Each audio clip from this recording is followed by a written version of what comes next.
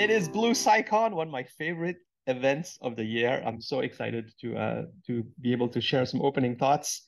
But it's really as a laments to myself because I've been very busy with different personal and professional things this past year, and especially this summer, and I've not been able to meet a lot of the YSPs, which has actually saddened me quite a bit.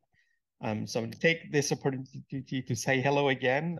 If you haven't found me on LinkedIn yet, please do so. Put a little message in the box there when you ask for a request that you remember the YSP.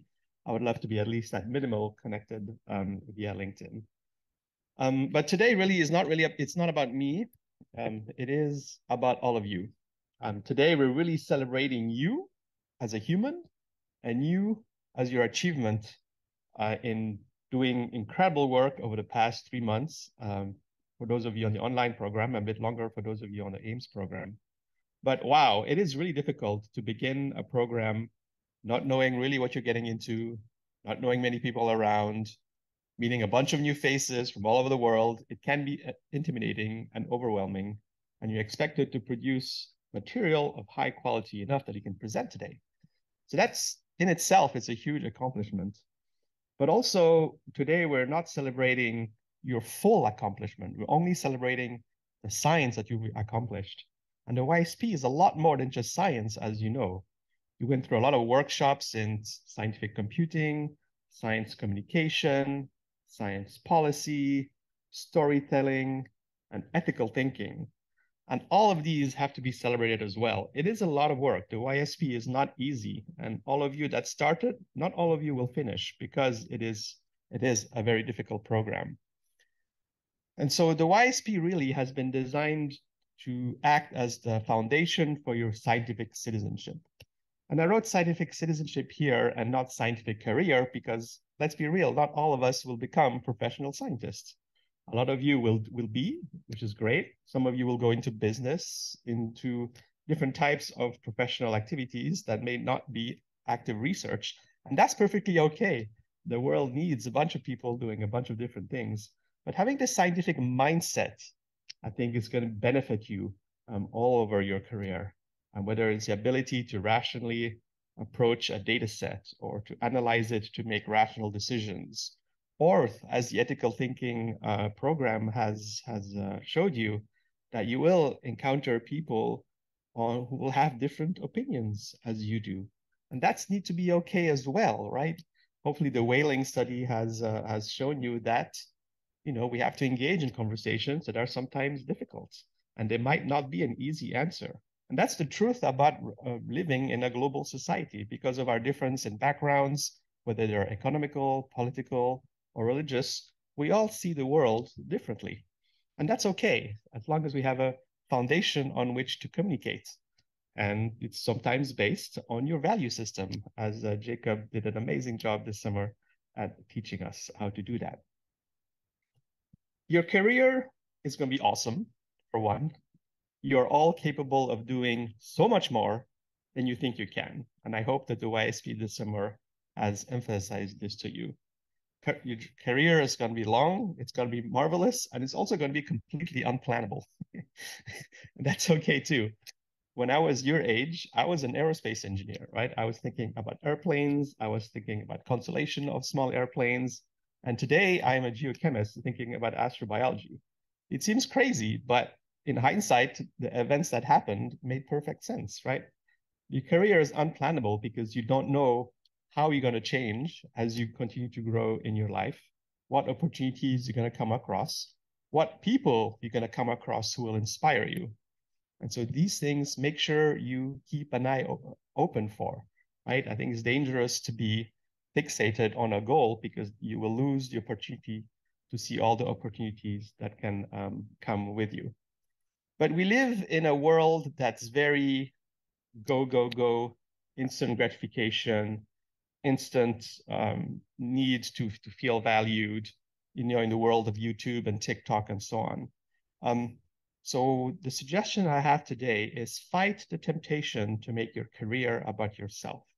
Right? We all feel the pressures of needing to do well, especially in science, getting funding, publishing papers, getting awards when we can, because it is a tough world out there. How do we how do we extract ourselves from the pack? But I want to make the argument here that you will have a more sustainable and happier career if the goal of your career is to bring others with you in your journey, right? Giving other people around you wings will elevate you, right? The best policy you can have for your life is one to be generous. Generous with your time, generous with knowledge, and being generous with all these things will help lift yourself up as well. It's a tough world out there, and it's just really difficult to do it on your own. And having a community that I hope you have been able to build a little bit with your YSP cohort and with your mentors and the broader BMSIS community, that will help you elevate yourself as you go along with your career. One of my favorite writers is Barbara Ward. She was active in the 1960s and 1970s. She passed away in 1981, long time ago. But she was in all her books, she's extremely optimistic about humanity, which is why I enjoy reading her, and with a clarity of language that few authors have. But one of her quotes actually is from an interview she gave. She writes that you can only handle the enormous forces of reality in a humble spirit and with greatest possible care and attention. And that means being open to what the other humans around you are going through, being aware that it's not about giving advice for a career, but it's about listening. And sometimes that's the hardest thing to do, to just say nothing and just listen and hear how are people doing. Even now, I find it difficult when have people approached me with difficulties. I have a tendency to want to give advice, but I just need to be better myself about still internalizing and just listening. It's a skill that takes lifelong to build, and that's okay. We don't have to be perfect at everything we do, right? Life is a journey. The scientific career, in particular, and most of them as well, is a difficult one, right? It really is. There's only a finite resources to feed an increasing number of scientists all over the world. And so it's one that, for multiple reasons, you shouldn't go through alone. One, because it is difficult.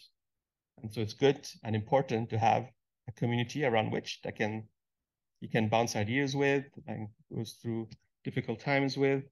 But also, as hopefully you learned this summer, especially in the ethical thinking course, is that sometimes based on your education, your background, you don't have all the different ways in your mind to approach a problem. And so having people in your teams, whether they are scientific teams or business teams that have a broad set of backgrounds, will help you assess problems from different perspectives. I think that's a point I made on day one when we first met. And that's certainly true today, and I hope that the YSP has emphasized that point as you did your projects, perhaps with other YSPs from all parts of the world, working with a mentor that is not from where you're from. So keep that in mind that it's okay to reach out and build your community. It's okay to reach out and ask for help. It's okay to reach out and say you don't know a particular detail about the topic you're working on. And so as you are within our last week, many of you are in the last week with us. We'll talk more again next Thursday. Graham and I will, as the last webinar. But you all will fly away from the Blue Marble nests into very exciting careers.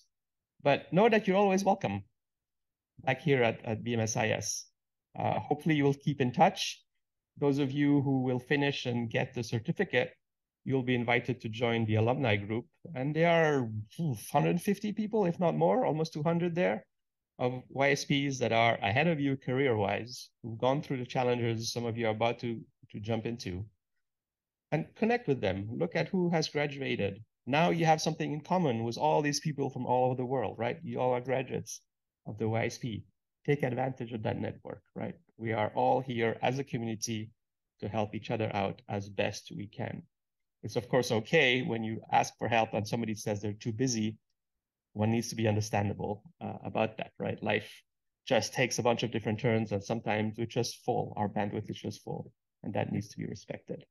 But please don't fly too far away. Know that there's always an email away from where you left off from. We're all so proud of you that you've gone through this journey with us. But today, enough about me, enough about my perhaps philosophical aspects, because I didn't get a chance to actually engage with you all on a more personal basis. We're really celebrating you and your achievements. And I'm really excited for a day of extraordinary talks. Thank you again for all this. And thank you, Graham, for your leadership this summer in keeping us all going at a steady pace and getting things done to reach where we are today.